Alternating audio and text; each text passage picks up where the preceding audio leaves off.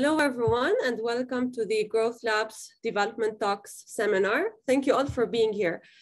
My name is Farah Hani, and I will be moderating today's session with Dr. Razzaz.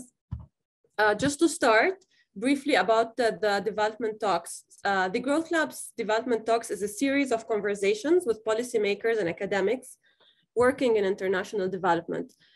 Our aim is to provide a platform for practitioners and researchers to discuss both the practice of development and analytical work centered on policy.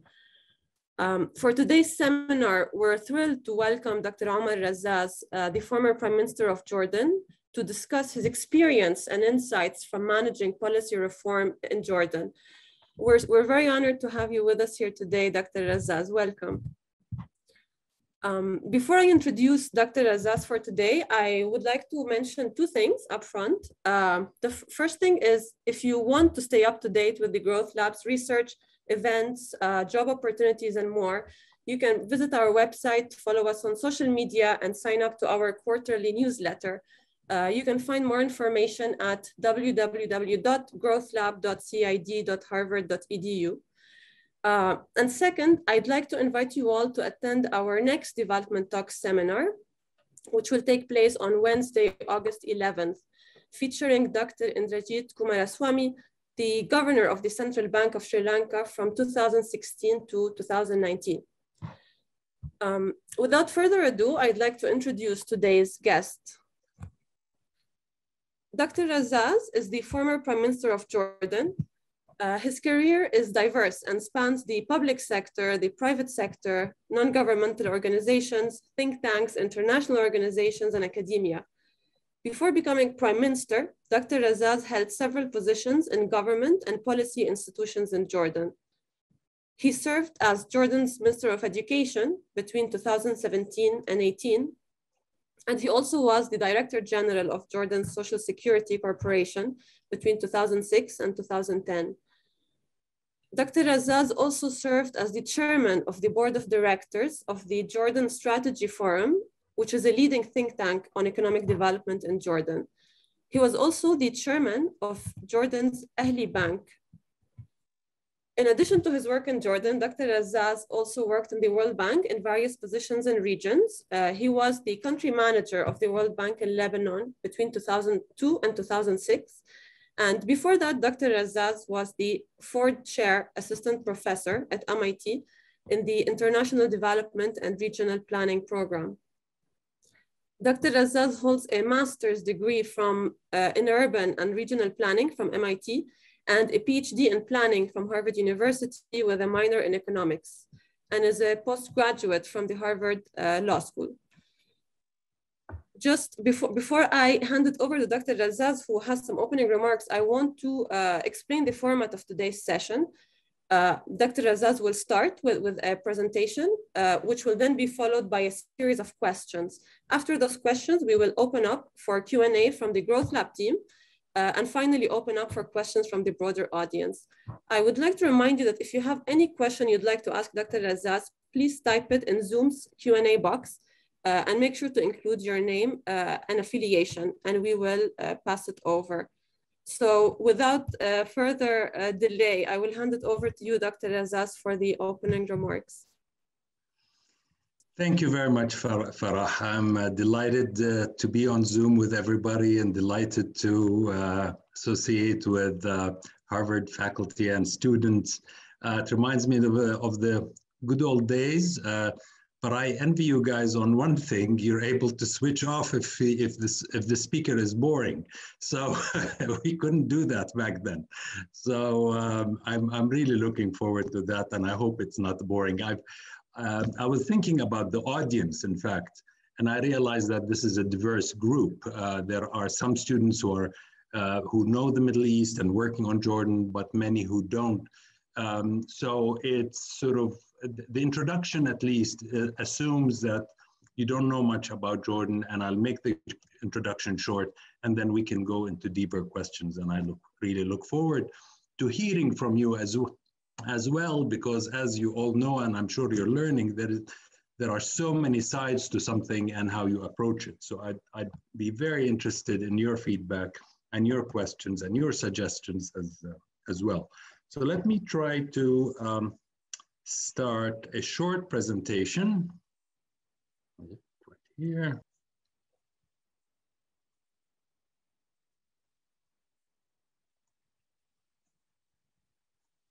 Is that, do you see that? Is that coming across? Yes, Jordan? we do. Good, good, good. And I chose this title because I feel it. I think we're going through it. And I hope you'll see why the image of swimming against the tide, not even the current, in a turbulent region applies in this case. I'm going to talk about country features for Jordan, regional features, the neighborhood we live in, resilience features of Jordan, and where do we go from here, and how do we build on the experience that we've had. And finally, I'll end with global challenges and opportunities. I really won't be able to give this item its fair share, but I hope we can talk about it in the discussion. It's something I'm very interested in. So starting with the country features, Jordan is a geographically small country, mostly semi-arid land, limited natural resources. We do have, though, the Jordan Valley, which is a very lush for agriculture, and it allows us to export early products to Europe, agricultural products. Beyond that, our real asset is our population. It's very well educated population and has really contributed to the production and productivity, and I'll talk a little bit more about that. And very important in our part of the world, a stable political regime. We've just celebrated 100 years of the establishment of Jordan under the Hashemite monarchy, and it's been very stable. The monarch giving the throne to the son and then to the grandson, etc., in that process, and in many ways, unique to this region. And if you look at the indicators, whether they're social, economic, political, governance, what have you, Jordan fares relatively well. In fact, above average in most indicators for lower income or lower middle income countries, and that's where Jordan sits in terms of its categorization. So that's a quick sort of introduction of Jordan, where it is and what it is.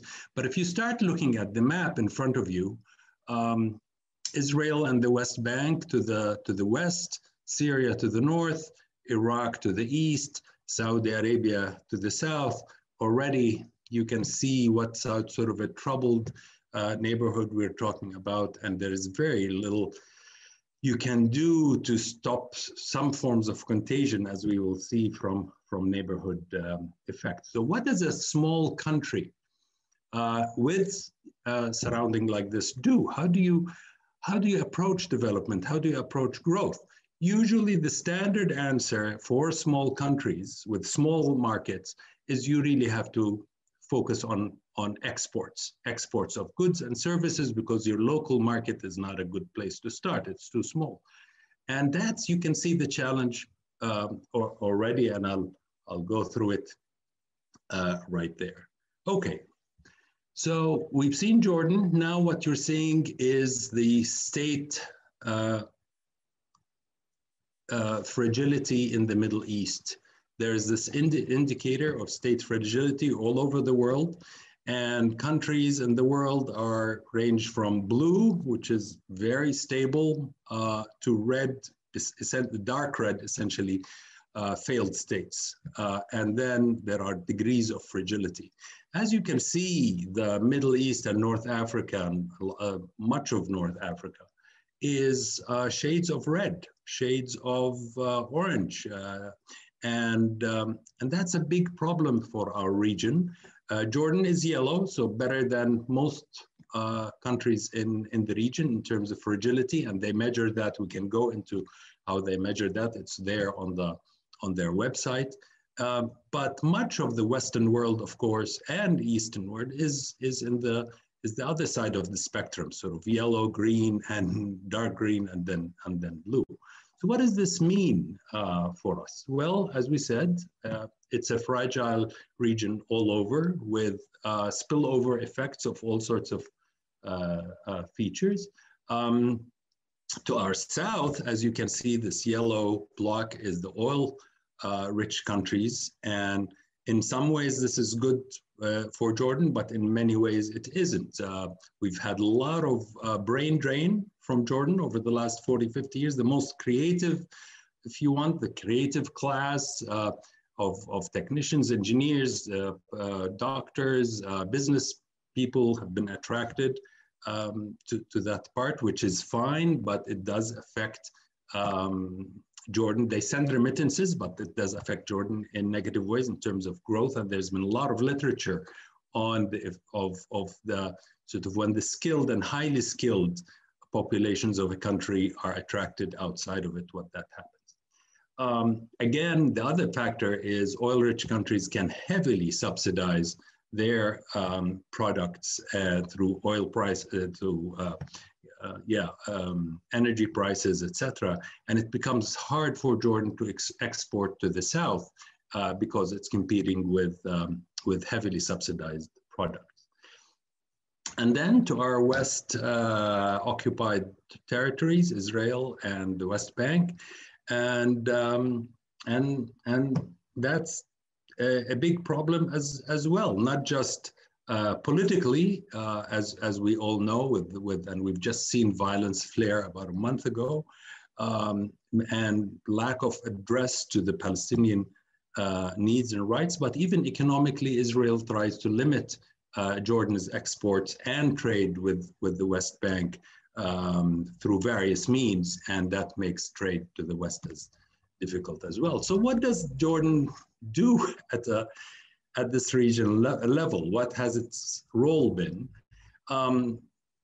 King Abdullah was there just last week, and if anybody followed aspects of his discussion with President Biden, it's about regional stability. Let's bring stability to the region. Let's build bridges. Let's end wars. Let's find ways for the people of the region to kind of find hope. Let's find a break into this stalemate in the Israeli-Palestinian process and give Palestinians some hope of a state of their own. So that's what Jordan has been doing, trying to find bridges between countries and ways to find solutions to the many problems that and wars and conflicts that are in the region. So we tend not to play partisan roles on the regional level. We tend to stay out of it a little bit, maybe like Switzerland, maybe in Europe in the 40s and 50s. So that's the regional world that the region nature that we live in.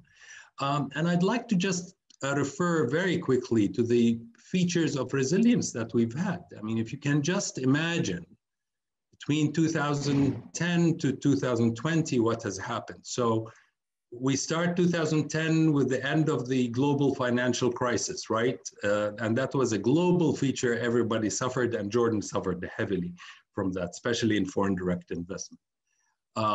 And so we start a decade of external shocks. So you start with that.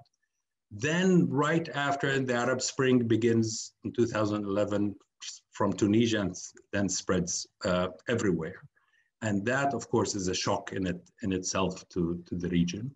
And then the only gas supply we had was from Egypt at that time, and it fueled our power generation facilities. So that was interrupted for 3, I think even 4 years.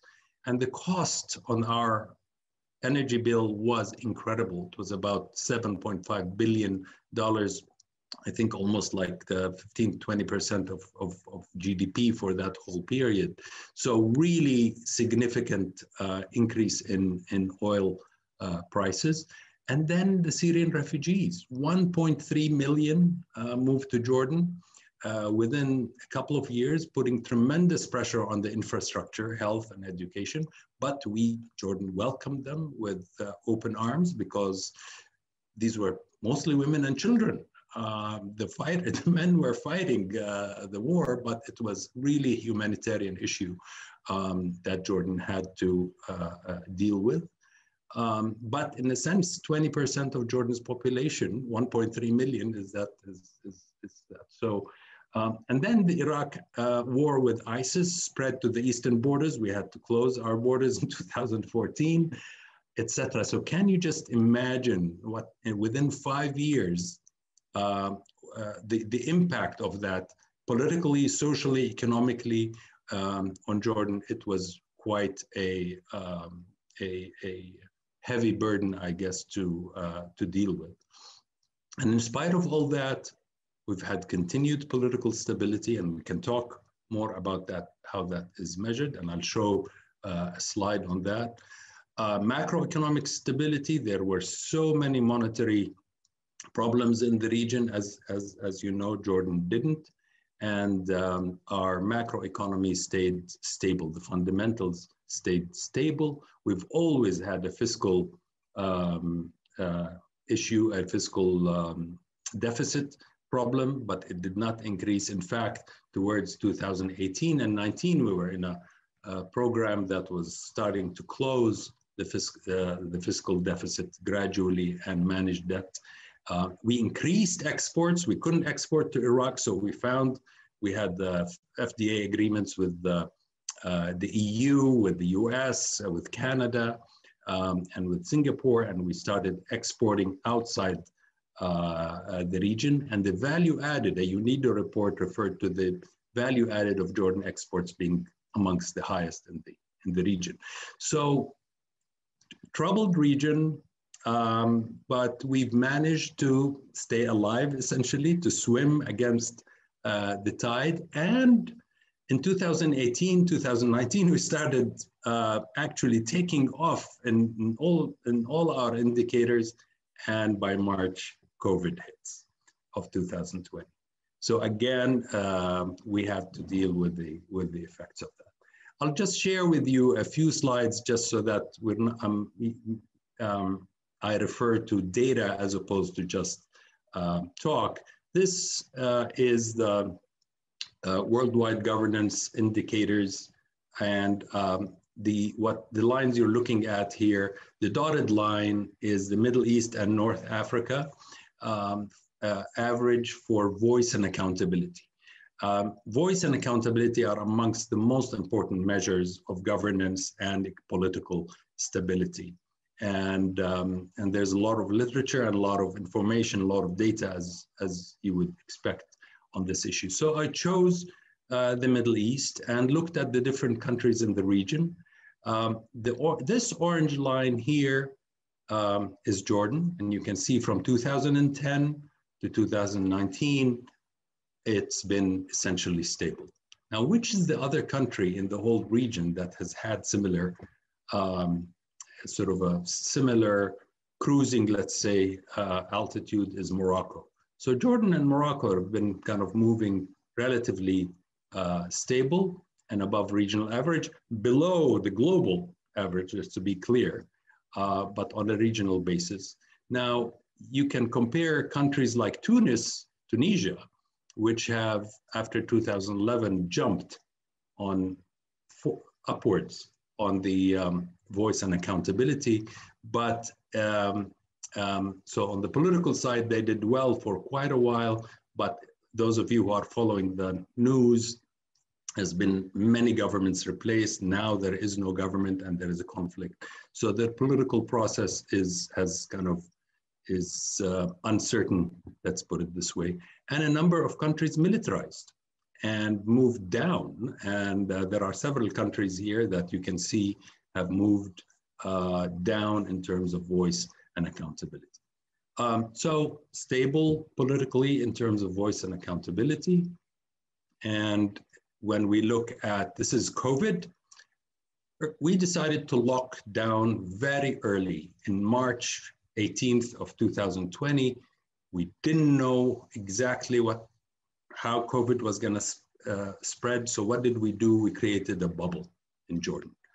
And we kept export industry going, but we really controlled our boundaries and our borders, and we did extremely well. So what this chart shows is the number of deaths per million in different countries of the world. And you can see here the first wave hitting many countries, Italy, Spain,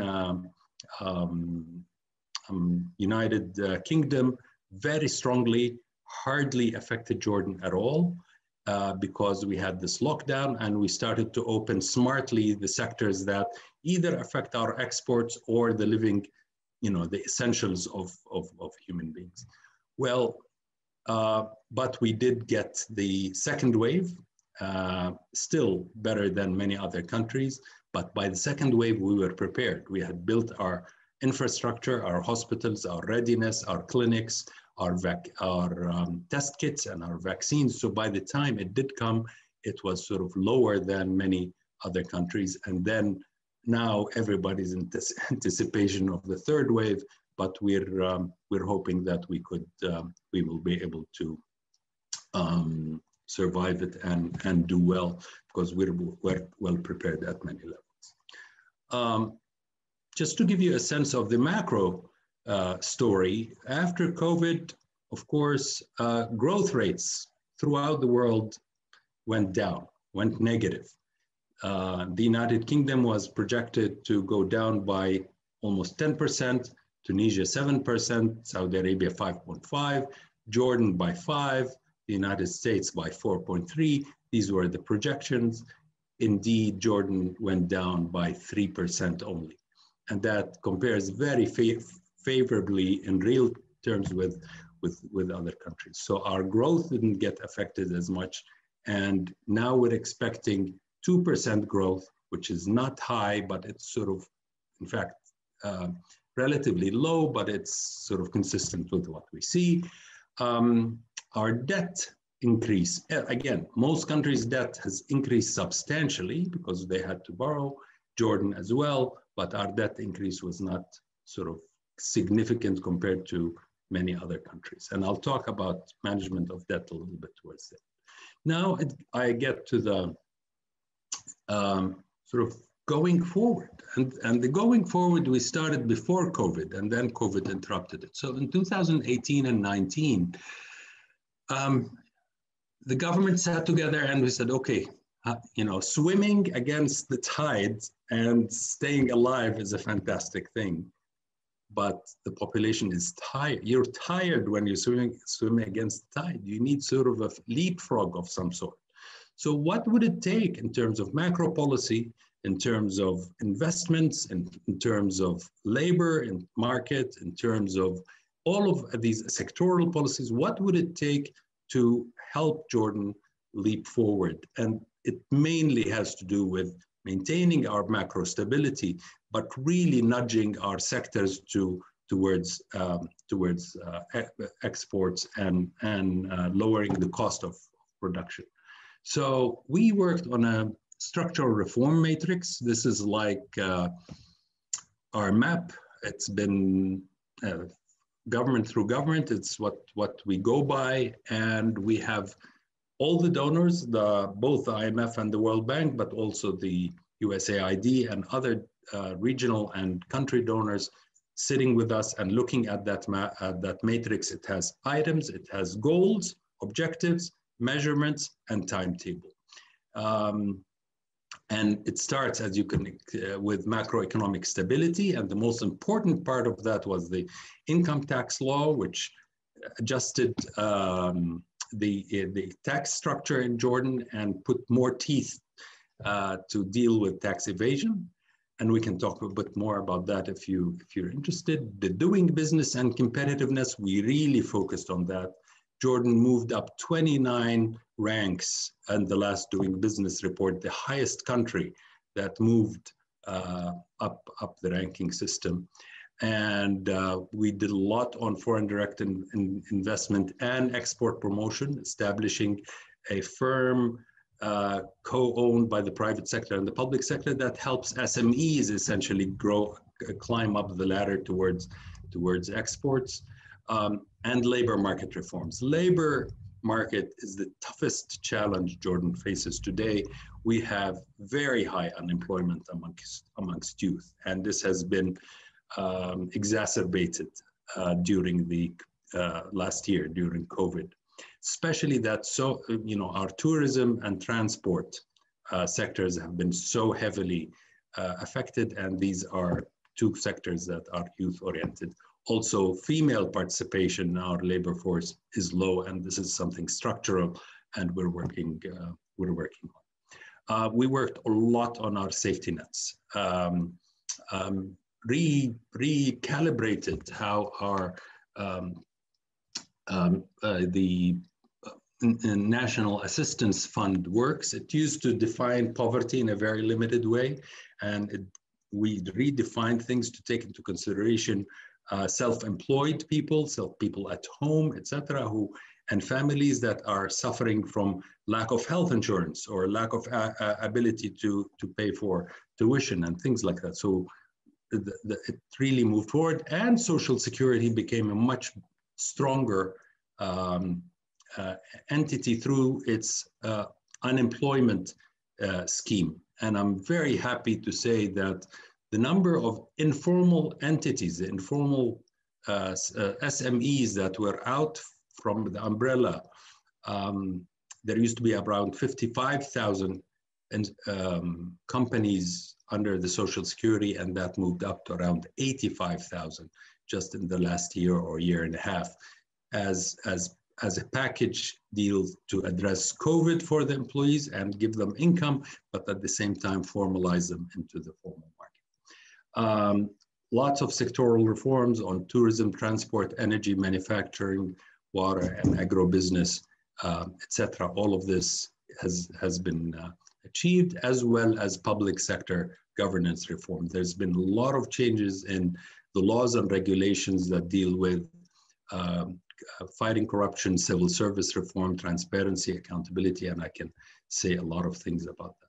So I will end here with the last slide about, okay, this is all national and we talked about regional, but there are lots of lessons to learn on the global level, and I think a lot of the students and faculty are working on that. This is a time to really reflect about what we thought our global system was and what it turned out to be. You know, everybody talked about free trade as a wonderful thing, and then COVID comes in and Western countries start hoarding their vaccines, and then the question becomes, how do we deal with that? You know, maybe just in time shouldn't be the logo. We should do just in case. We should have more reservoir of and storage facilities, etc., and look at our industry. So lots of lessons to be learned at that level. Absorbing refugees as a global good, as a global public good. I have to say there was tons of support for Jordan to meet its obligations in the first 2 years. Everybody came through. But there's this thing called donor fatigue. You know, then Syrian refugees are not or Syria in itself is not the top item on the news, so people start moving away from that. Now that's dangerous because the refugees are still here and we're still spending on the public services that are provided, and we're happy to do that on moral grounds. But what is the lesson to countries in Africa or Asia when there is a coup or a failed state or a natural disaster in the country next door, with lots of women and children at the border? Do you open and let them in, or do you keep that door closed? What is the world's responsibility on this issue? And can we have a global agreement on what countries do? Because the last thing you want is a 1 or 2 year kind of enthusiastic and response, and then donor fatigue, and then the issue goes out of the news. Again, the COVID itself as a global public bad. Can we look at the logistical chain, at the IP, at the experience of kind of creating a structure that which WHO, I think, led, but nonetheless was vetoed, I guess, by the US administration back then. Lots of important lessons, because we all know this is not the last time we're going to have a pandemic, and nobody's safe, as they say, until everybody's safe. Climate change as a global public good. Our region is going to be one of the most affected regions, and South in general, by climate change. We lack with all the attempts by the EU and the Paris Agreement and the G20, we still see the shortfall in this, and the need for rethinking governance of global public goods. I should stop here and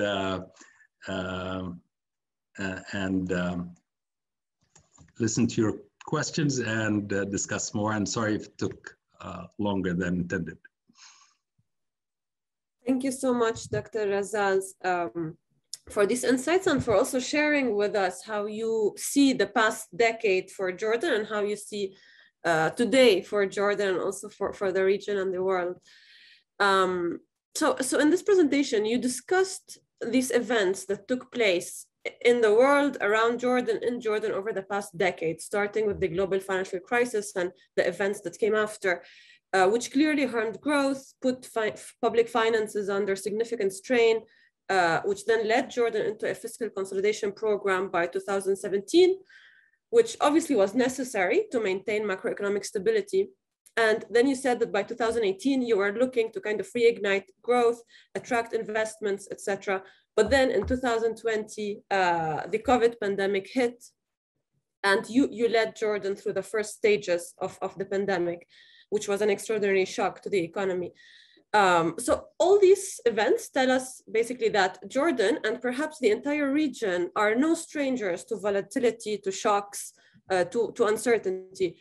What do you see as necessary actions or priorities for Jordan, and maybe the region as a whole, to prepare for these future shocks and reduce vulnerability to them?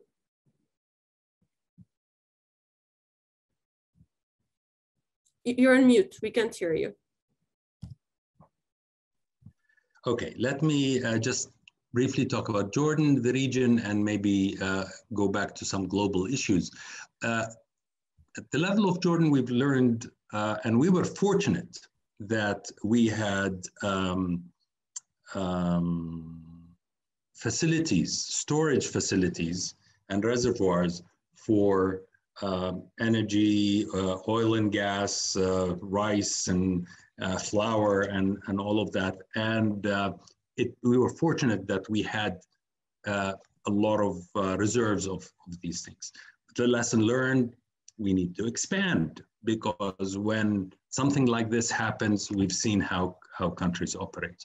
At the same time, we focused on our pharmaceutical industry and medical equipment and food products, and opened the door for them to really expand to exports, but also to switch lines, production lines. And for instance, the garment industry stopped producing garments and started producing face masks and gowns, and very quickly, and we were able to meet the needs for countries. So you need to act very fast. Our decision to lock down early on, with hindsight, it was the right decision. We were not sure when we took that decision, because you're always weighing, okay, life and livelihoods. So which is more important, and how do you weigh the two? There is no catalog, but what we discovered is acting quickly. The third thing was just the incredible sort of everything has to be redefined, basically. So because of the spillover effects of everything. So Ministry of Health was not leading this effort necessarily, and because it needed everybody else, it needed the Ministry of Economy, it needed the Ministry of Education to deal with that. We had our own CDC, the Center for Disease Control, which we gave it a lot of area and room to come and say, do this and don't do that. And we had to bring in the security forces on board to think about, okay, where do you open, where do you close, and how do you minimize? There are lots of lessons learned. Having a center for crisis management that's equipped with everything you need, and we had that, was a bliss, and allowed this kind of teamwork to take place even if we were sitting in different places. At a regional level, it became very clear that the regions, just about every region has a Center for Disease Control at the regional level. In our part of the world, we don't have that. And that's so important because there are features, common features in viral and bacterial development that are region specific. So the research and the prevention is very important. And at the global level, what I see now are attempts by countries to come together and deal with this, but we face all the collective action problems. You know, free ridership and prisoners, you know, all the prisoners dilemma, all the types of issues that come with these types of problems, and it has to be addressed. Thank you. Agreed. And you mentioned when you started answering the question that a lot of these decisions come with significant trade-offs, right? And we are very interested by your experience with that particular kind of dilemma when doing reform in Jordan. So I want to shift the discussion a bit to talk about the lessons of doing reform and the trade-offs that come when you're doing reform. And to start, you came into government following a popular backlash to a tax legislation that was put forward by your predecessor, which was planned, studied, researched, right? But it didn't have the support it needed. And I would imagine the moment you and your government came into office, you were under immense pressure and scrutiny since the first minute.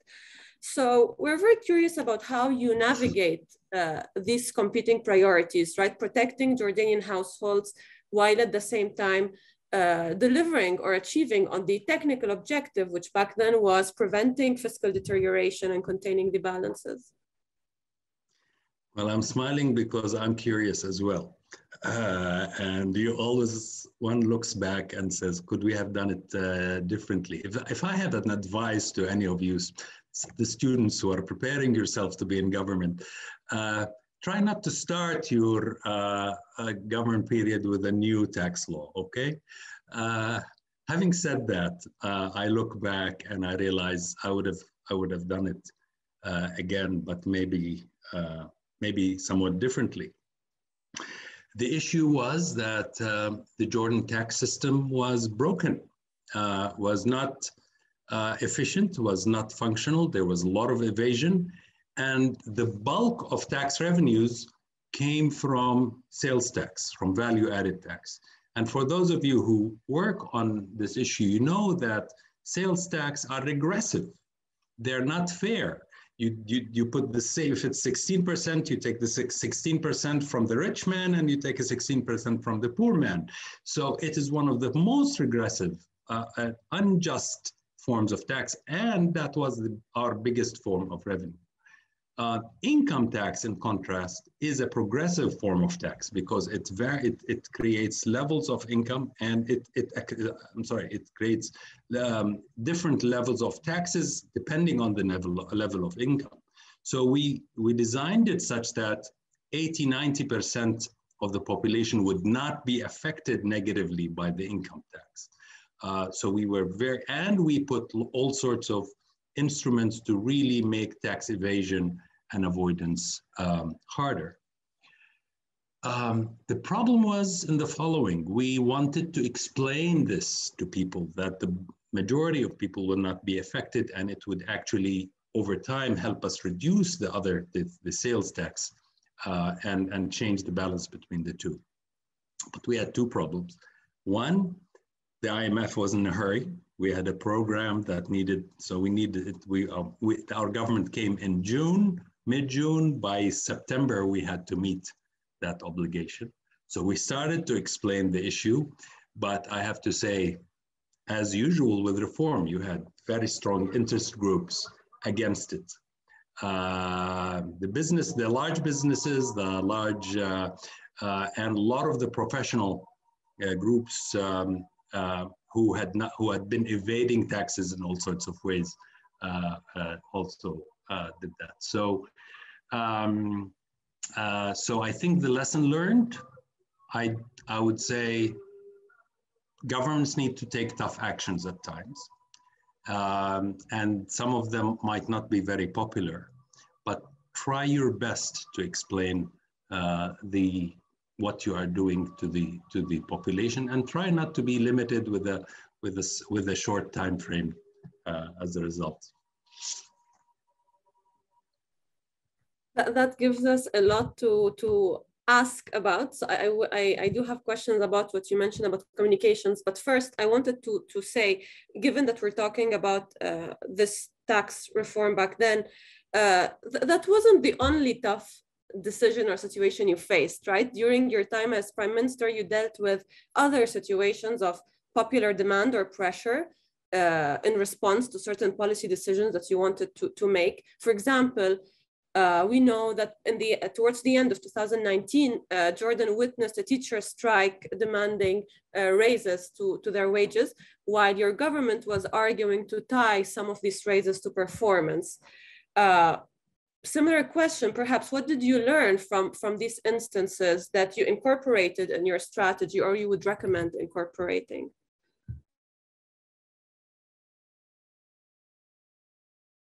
You're on mute as well. I reflect on this a lot as well. I was a Minister of Education before I became a Prime Minister. So I knew the teachers' union very well. We used to have regular meetings once a month at least. And we agreed about most things, that they really, we were all for a salary increase. They had very legitimate requests related to health insurance and things like that.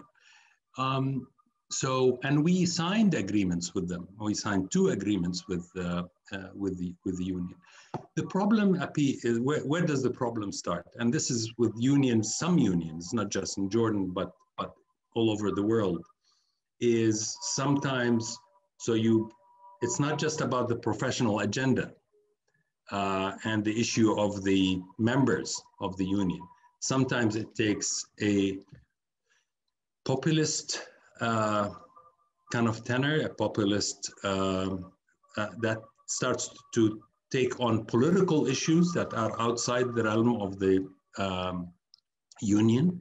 And that complicates things, because instead of talking about salaries and benefits, you start talking about sort of national policy and foreign policy and this and that. And they have the right to do that as citizens, definitely, but not through a union, a professional union. So that becomes one problem. The other problem, and that's where I think we were very clear, is it's legitimate to raise your issues and use all the tools that you have to pressure each other to kind of get what you want. But closing of schools for extended periods of time, or any public service for that matter, should not be one of the tools that unions use. Because then if you allow that as one of the tools or one of the cards, then what's next? Is it hospitals? Is it clinics? Is it power stations? Is it water services? We really, that was one issue. Upon reflecting on what the outcome was, we did raise the salaries of teachers, but we knew what the gap was for teachers, but we knew for other public services as well, for specialized in health and what have you. So we did a comprehensive review and we raised salaries, but we also linked it to performance. And that was critical because that's the way to go. So I'll end with this to say, there is always a possible win-win scenario as opposed to a zero sum.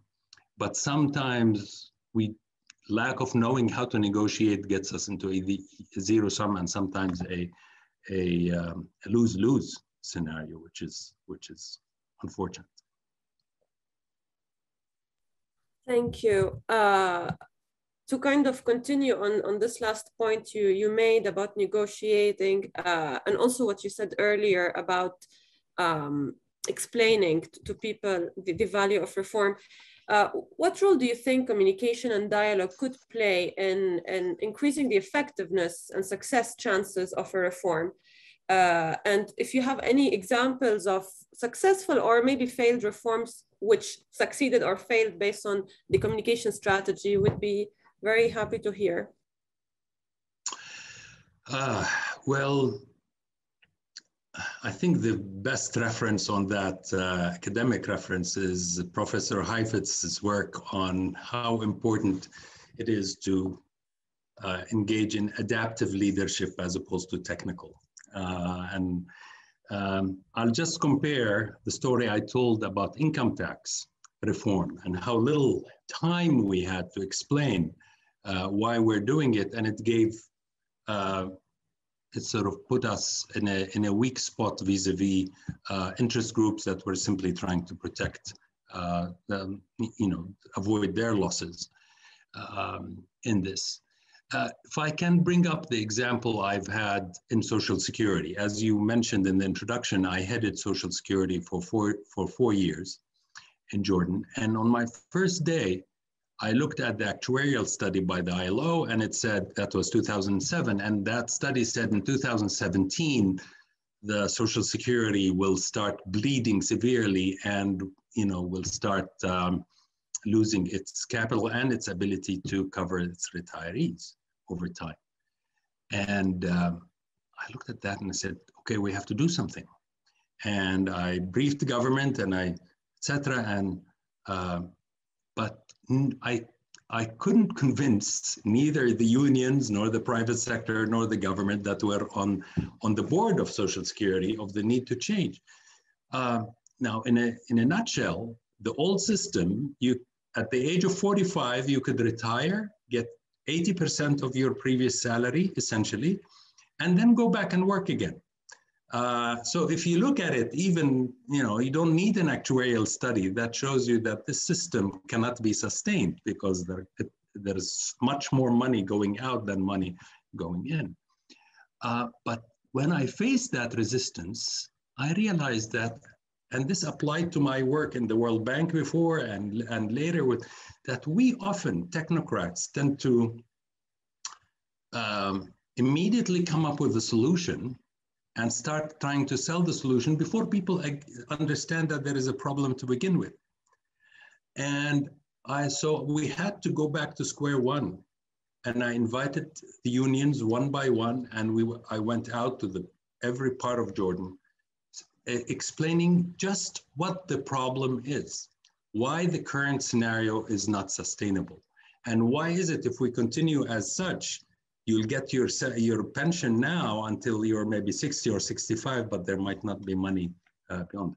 Once everybody was on the same page in defining the problem, the process changed completely. So we were discussing solutions. Do we increase age or do we increase so, and ability to listen, we to members, we added two new parameters or two new insurances. One was maternity benefits for pregnant women, and the other was unemployment insurance, which served us tremendously later during COVID.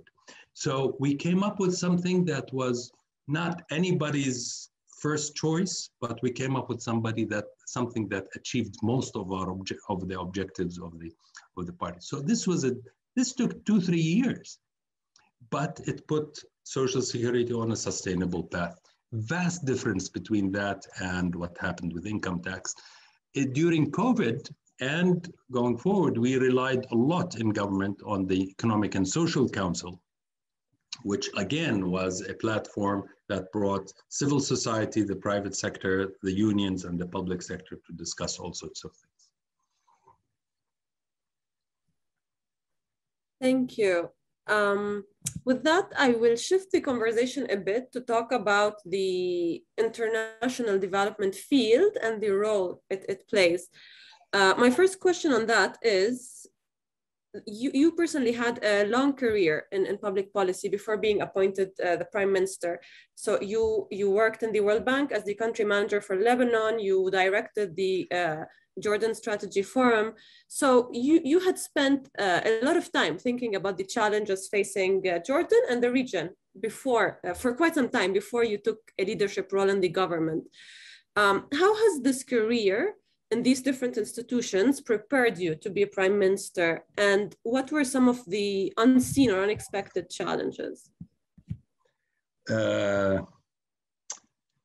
As you said, Farah, my experience in academia, international organizations, and in Jordan Strategy Forum was mostly about public policy.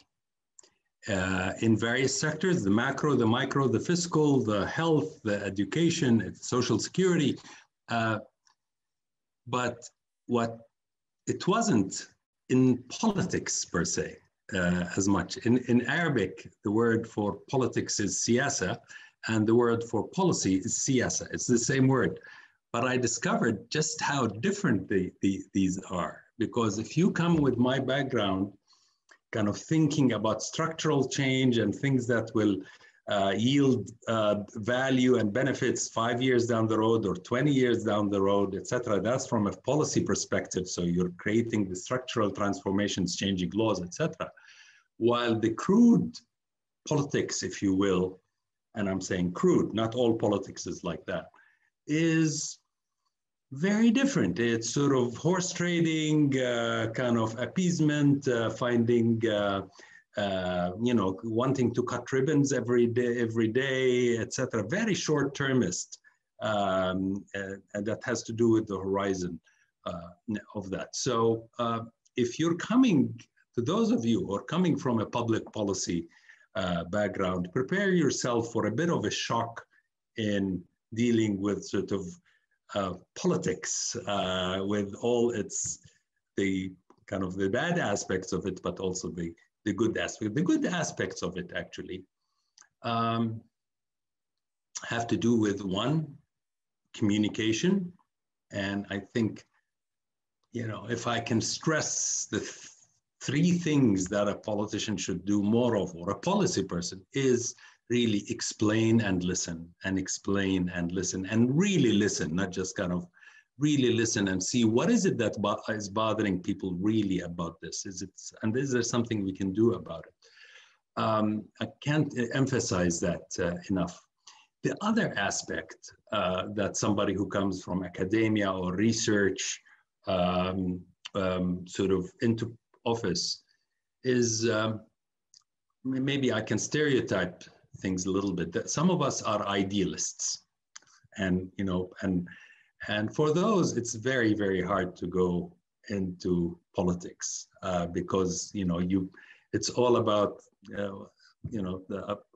politics is the art of the possible, in a sense.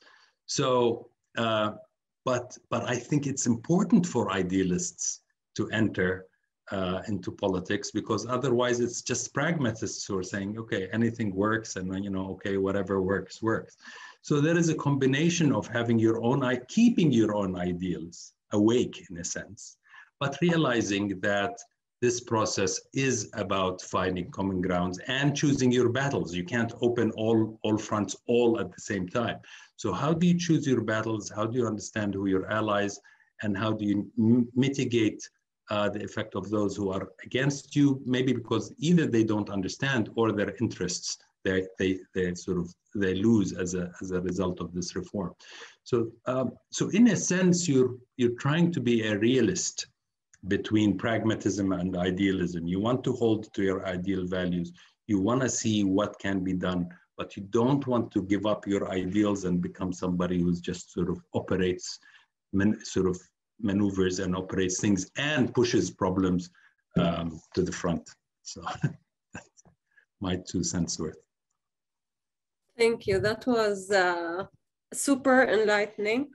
To stay on the same maybe topic, the IMF and the World Bank are very super important partners, right, to every country during its development process. You personally have been on both sides of the table. So you were a member of the World Bank, and later you were the Director General of the Social Security, Minister of Education, and Prime Minister. How do you see, given these like different sides that you sat on, how do you see the role of these institutions in countries like Jordan, particularly in supporting the country in addressing the trade-offs that come with reform? And whether you think there are any changes to their approach that is necessary to increase their effectiveness and make sure that the impact they have is sustained? Okay, let me start by saying, and having been on both sides of the aisle, if you will, there is no love lost by countries and populations of the world to the World Bank and IMF. And that is to be expected, actually, because when do we call on these institutions? When we're in trouble. So in a sense, they're a bit like the hospital or the doctor who comes in and sometimes administers bitter pills. So there's an association by the population of these institutions with the hardship that we go to. In fact, very often they're only invited when countries face problems. But countries that are growing and don't have monetary and fiscal problems don't need the World Bank and IMF. Having said that, I've seen very bad relationships and very good relationships and very good use of the facilities that are available at the World Bank and the IMF. And I've seen very bad use of these resources. One, I've sometimes, if a country formulates very strongly and diagnoses its problem and says, okay, here is what happened, here is our problem, here is how we're gonna solve it. We need IMF support on the short term with the facility to address our fiscal issues. And we need maybe World Bank support in the energy sector, the water sector, maybe the health sector, etc. That's what we need. This is the best kind of relationship. When the country defines the agenda. There are other scenarios where these institutions are invited and the country is either divided or doesn't, just kind of puts out the problems on the table, but does not offer the solutions. And then when the World Bank or the IMF say, okay, why don't you do X, Y, and Z? They go to their population and they say, the World Bank told us to do that, or the IMF told us to do that. Countries are sovereign entities and they need to be responsible for their actions. If they don't believe in something that they're doing, they should tell their population and these institutions that we don't believe in these actions. So it is important to have effective institutions in government that diagnose and put solutions and engage in the kind of dialogue that we were talking about with their own population. And I have a lot of respect for countries that say, this is our program, not the IMF's program, not the World Bank. This is our program because we believe in it and here are the benefits of it. Thank you for that. A last question from me, Dr. Razzaz, before we open up for questions from the Growth Lab team and the audience. It is slightly different than what we've been discussing, but we couldn't let you go without getting your thoughts on some of the issues that we know are important for Jordan and for the region. So the question is, we know that Middle Eastern countries register the highest levels of youth unemployment in the world, And this reality, it coexists with very low levels of participation. We'd like to know how do you think about this problem and what you think is possibly a step in the right direction on this agenda? Farah, this is the biggest problem that Jordan faces and many countries in the region, especially with youth. And it's an inheritance from a, if I can use the term, a rentier era in the Arab world where, you know, we had lots of natural resources and we spent them and we hired people in the public sector. And that was sort of the social contract. We hire you in the public sector, we give you education and health, and that's all there is that you should ask for. Don't ask for anything else. Now, that's drying up, definitely for Jordan. Now, we never had natural oil to begin with, but we had a lot of external aid that has now dried up completely. So you have a bloated public sector, a smaller private sector, and very low female participation and youth participation, low job creation. In Jordan, there is a particular problem, which has been that the private sector, especially in agriculture, construction, and some of the more traditional transport and things like that, relied on cheap foreign labor. So we have foreign labor is almost, in Jordan is about 1 million workers, about twice or 3 times the number of unemployed Jordanians. But it's not that Jordanians can replace them, because we've gotten ourselves into a vicious cycle, low wage, low capital, low productivity, low quality, kind of in the agricultural sector and in the construction sector.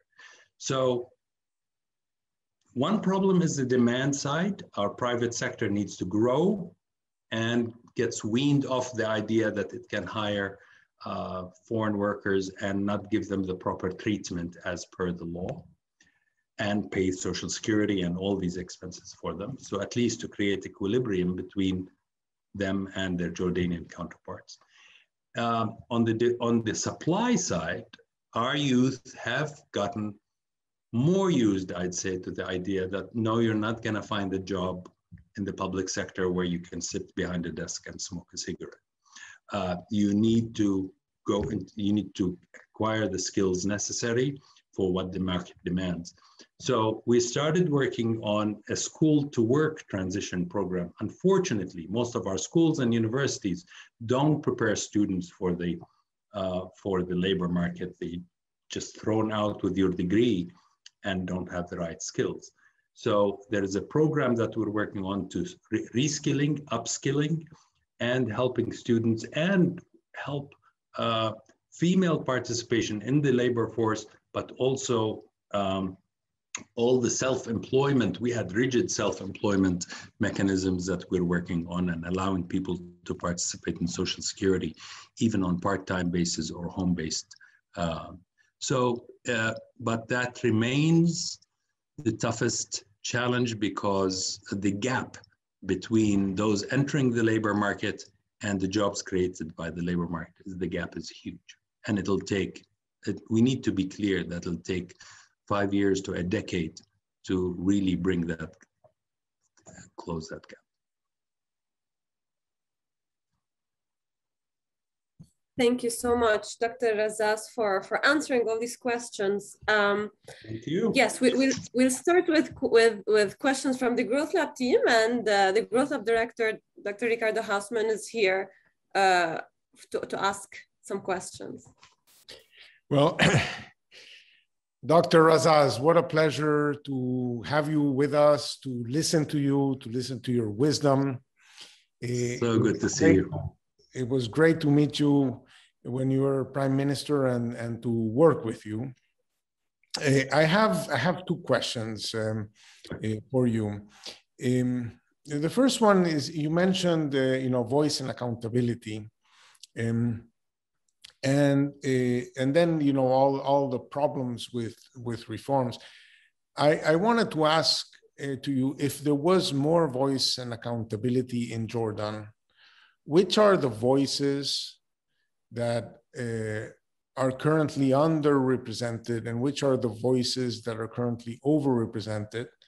And maybe among the voices that are very significantly presented are the voices of the aid community. That of the aid, sorry? Oh, aid community, right? That so I was wondering. You mentioned Tunisia as a case in which, voice and accountability went up, but the equilibrium was less stable. So I was just your thoughts on a move towards more voice and accountability. What voices would be heard, and what of the current voices that are being heard, which ones would be pared down? And the second question is more an advice from you to us. We've talked about the IMF, the World Bank, etc. An organization like us, the Growth Lab, what can we do to add value to what we do, or how should we approach our work? Having had the experience of working with us. Let me stop there.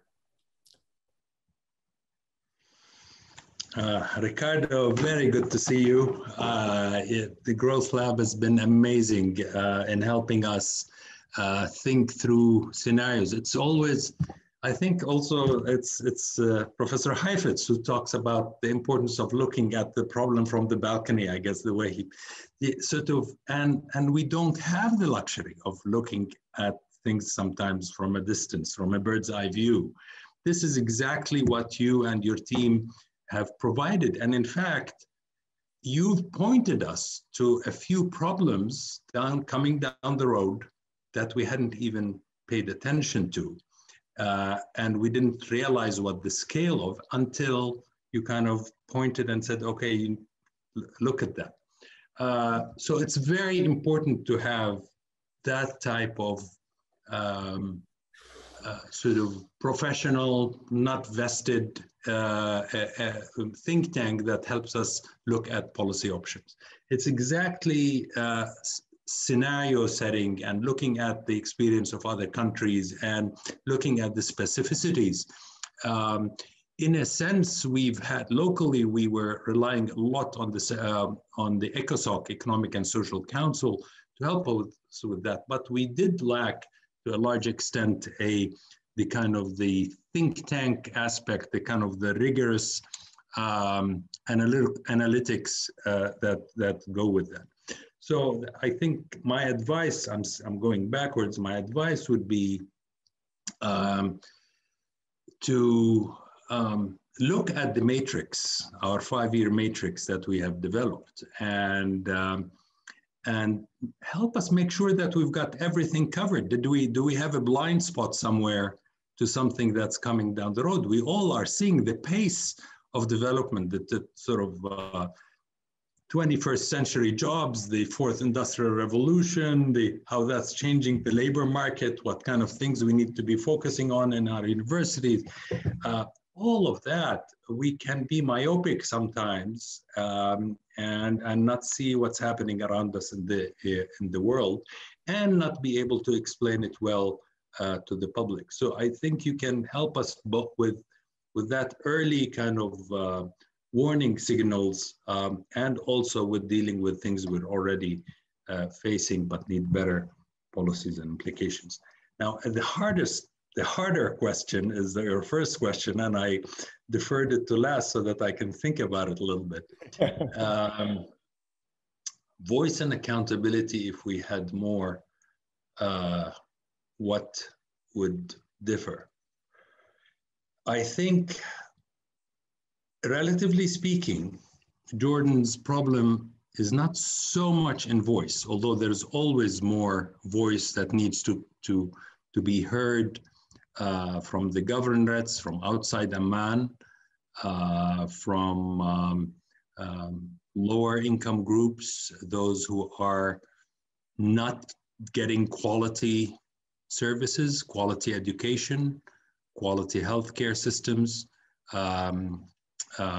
and quality services, and therefore you fall into the vicious cycle of poverty and You might have your sons and daughters graduate from high school or even go to university, but still not be able to break the poverty cycle.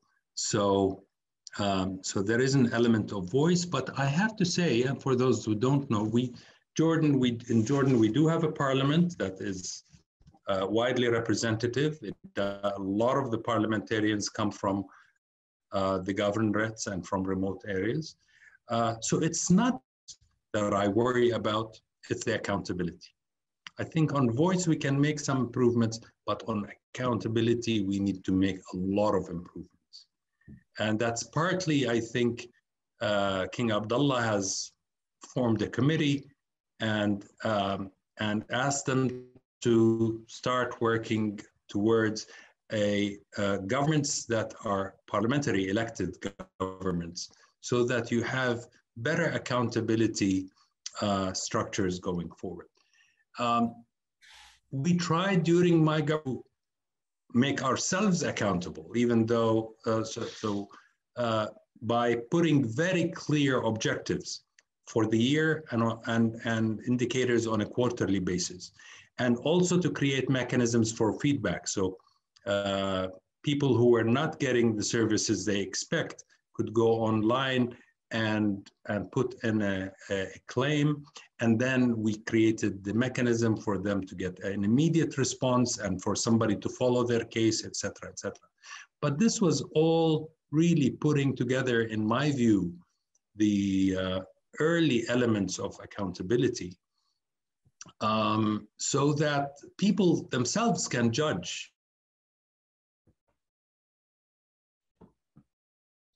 whether this government is doing what it needs to do, some ways to go. And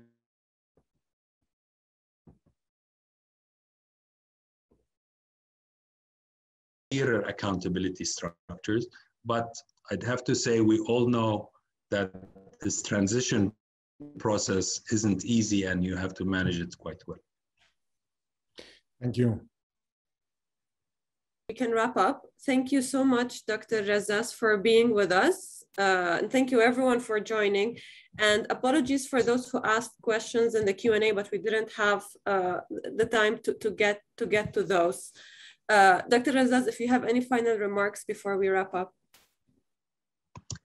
Farah and Ricardo and Harvard, thank you so much for this opportunity. And I do see that there are a number of Q&As that have that are on my screen, and I would be more than happy to address them after the session. So, but this was a great opportunity, and you asked real tough questions that forced me to think a lot and maybe to reflect even more on issues we're facing. So thank you very much, and you're most welcome in Jordan anytime. Thank you. And thank you for this opportunity and for sharing the insights with us. Really appreciate it. Okay, thank you everyone. And we really look forward to seeing you on the 11th of August for our next Development Talk seminar. Have a great day. Thank you.